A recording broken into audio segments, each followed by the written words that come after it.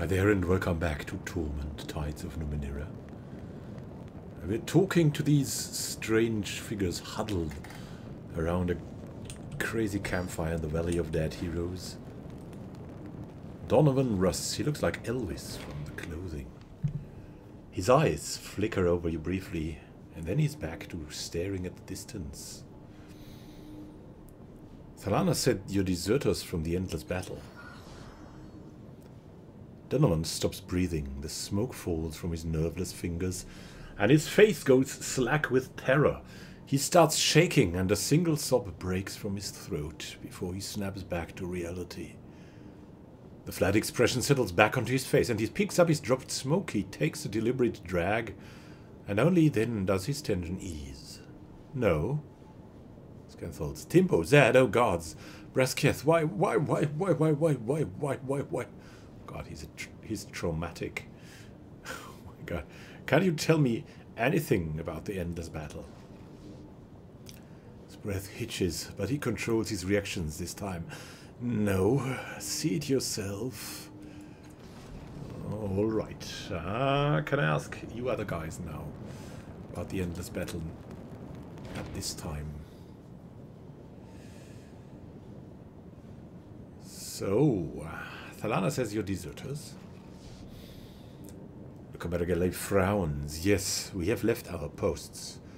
But I do not believe we have deserted. I believe we have become aware. If the battle is endless, then our struggle means nothing. If our struggle means nothing, why should we continue to struggle? Scanthol's money and glory were our reasons. Were. I don't remember being so foolish.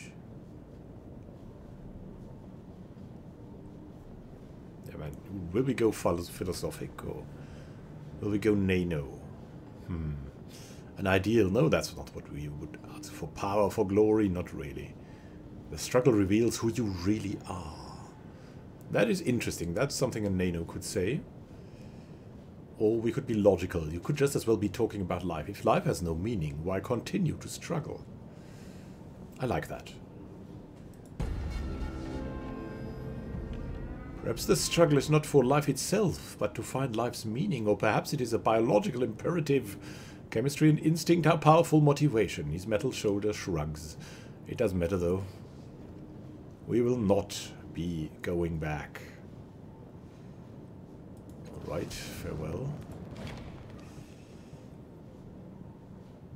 So, I've talked to Luca, and I tried to talk to Donovan about the endless battle.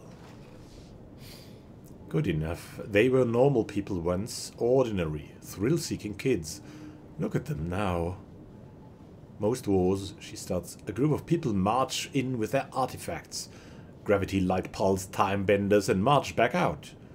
Endless battle is like that, but going on for centuries.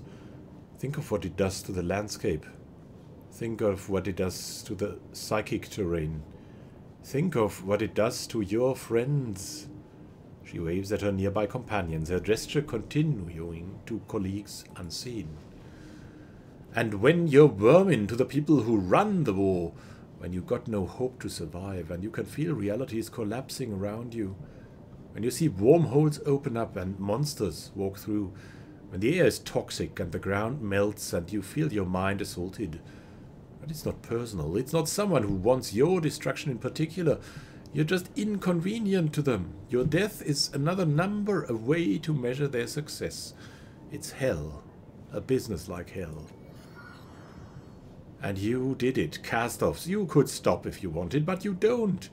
Or maybe you don't care. I mean, when you've met statistics of your enemies, faceless foes whose existence you can erase without qualm, you're not just hurting them, you're hurting yourself. The way you see the world, soon everything is conflict and pain. All that matters is your success, and you've killed yourself and you don't even know it. She wipes a tear away. It ruins everything, everyone it touches. I'd like to rest here safely, but not now. Okay, she has a point. She has a point. That could be understood as a critique of today's world, right? Absolutely. And what's in here? These packs are lived out of, but appear ready to leave at a moment's notice. They smell faintly of herbs and ozone. What's over here? Ready. Can we go up there and interact? No. With alacrity. We have to go back through this magma, Yes, now. lava, flowing lava is the correct term, I think. Please correct me. Looks like somebody meant to add this platform once. That project since has been abandoned. All right. Can we talk to Persea again now? We'll see. Armadon? No. Okay, let's go back through that tiny rift. And walk through the darkness.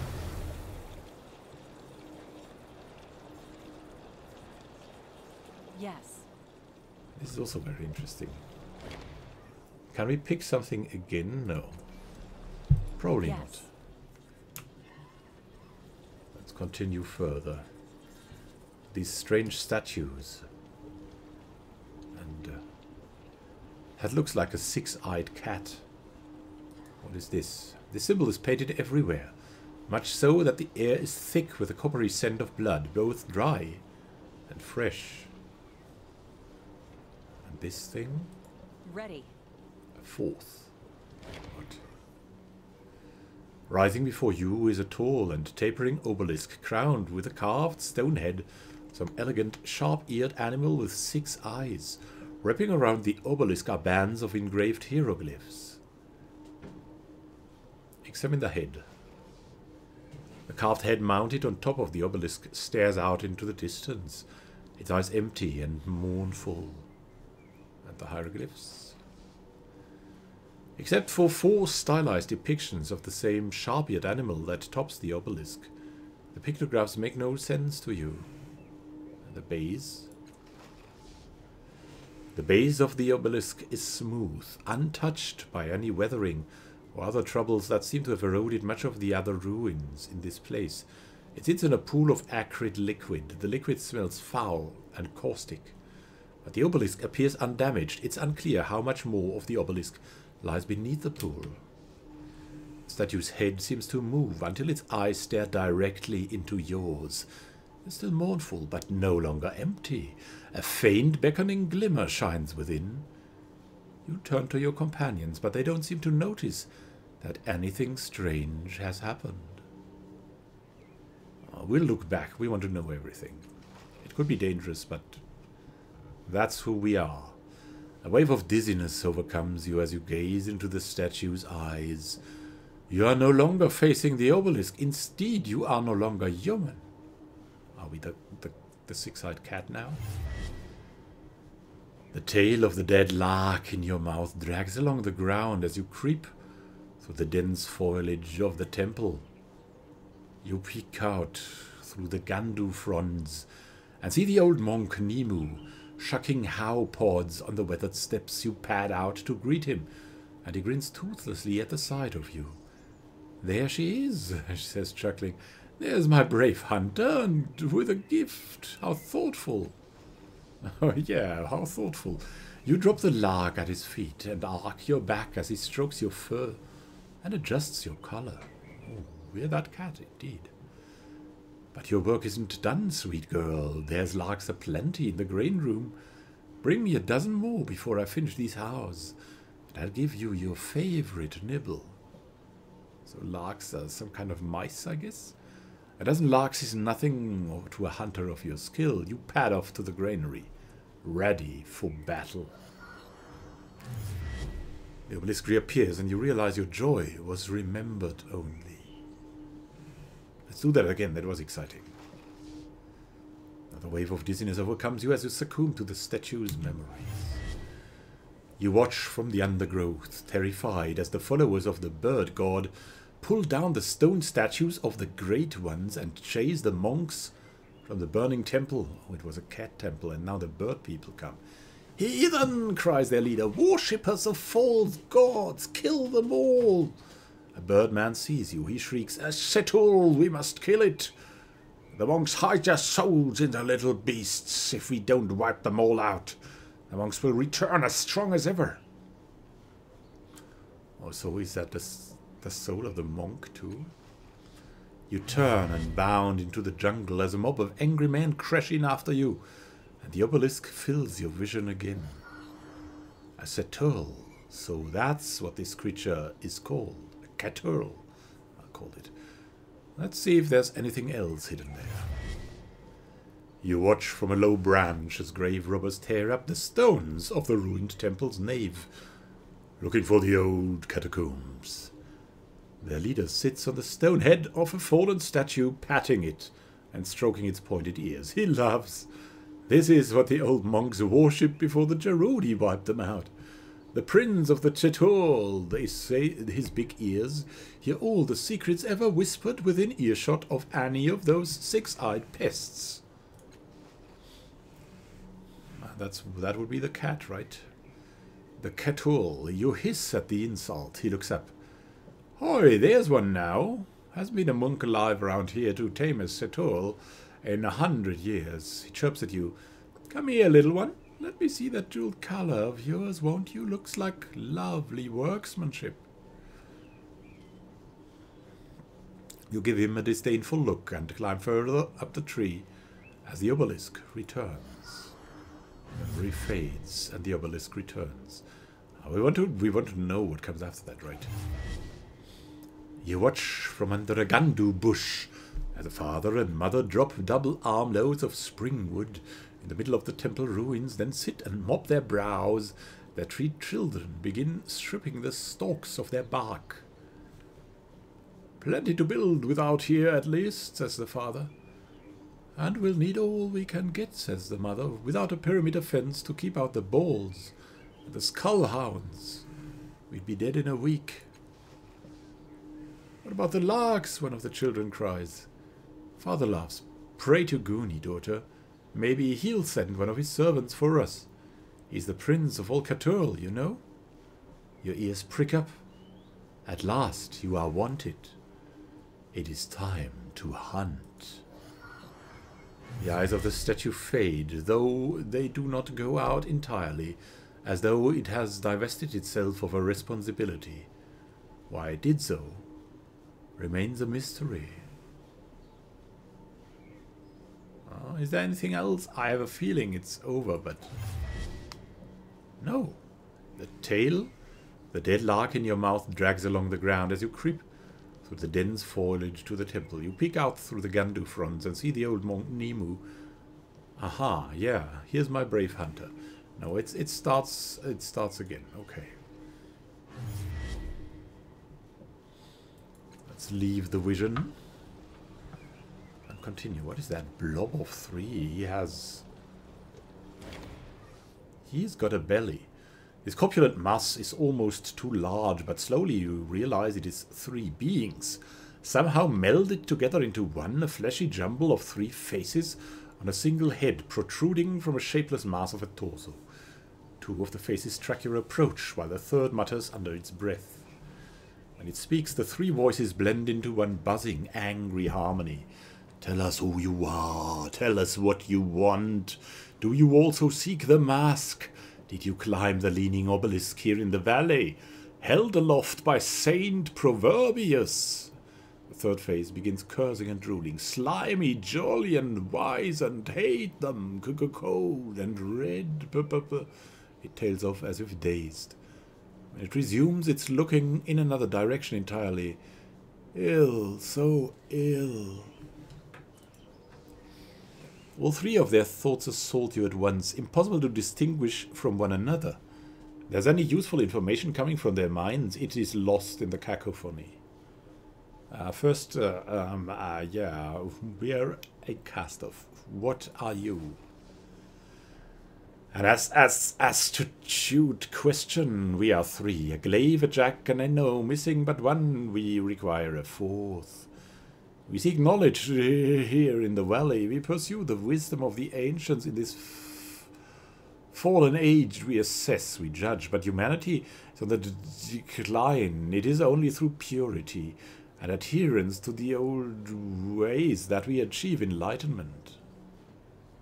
And when you say you need a 4th, what do you mean? A fourth to join us, to complete us, to square our circle. Someone to sing to us, to unite us. Suggest someone. I've squared some circles in my time, but I'd rather stay out of this one, if you don't mind. Faces pull away from each other, trying to ogle him from every angle. Experienced, charming, like us, but unwilling, the first face says. Name another, snaps the second face. The third one giggles.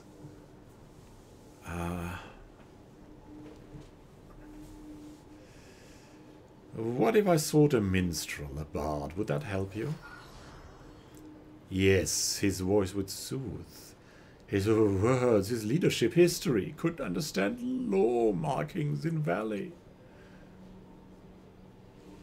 Second face says, need one who is similar to us, who knows songs of power. The first face replies, there are none like us, none, we are pure, pure. The third face gibbers profanity. You don't understand its words, but its meaning is clear. It hates everyone and everything but itself. How did you come to be this way? We climbed the leaning obelisk to seek the mask of Prosper. Everyone should climb the obelisk. We entered the portal. We emerged on the other side, as you see us. A maze surrounded us, over which the painful shadow of a deity was cast. It was a labyrinth of straight corridors and right angles, full of traps, puzzles, and monsters. At last we emerged, and now dream of the way to return, to optimize our experience. Mad. Do you want me to undo what has happened to you, or put you out of your misery? Strange creature reacts savagely, thrashing and flailing. No, no, we are happy this way. Happy. Conjoined faces look anything but happy, and its straining limbs are practically tearing it apart, but the blob's tone suggests that you're an idiot for wanting to help. This form is perfect, like the forms of the ancients. Need only a fourth to complete us, but where? The third face sprays a fine mist of saliva and phlegm across the other two. You fools, you have lost the way. The three faces begin to bicker and squabble in an incomprehensible tongue, and one of them bites into the blob's exposed flesh. The other two howl in rage and begin gnashing and howling, occasionally snapping body chunks out of their own flesh, creating wounds that heal as soon as they appear. Powerful and mad.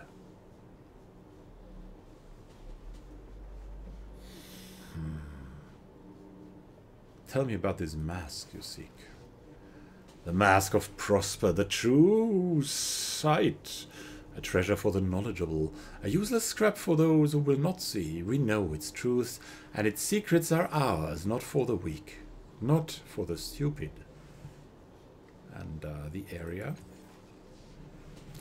Place of ancient knowledge, a place to rest, recover, think, discuss. The memorialists have helped to locate and understand, but they are being supplanted by the new. The third face mutters, hate new. The head nods vigorously and proudly. The second face says, the new leave us alone. They fear Blob of Three. The third face adds, as should all. We are prestigious. That was Blob of Three. You will be back, yes. That's, of course, very true. There's now a lot to explore. Like climb that, interact with things, speak to that guy over there. There's a lot of strange things we'll know in the next episode, and we'll be back.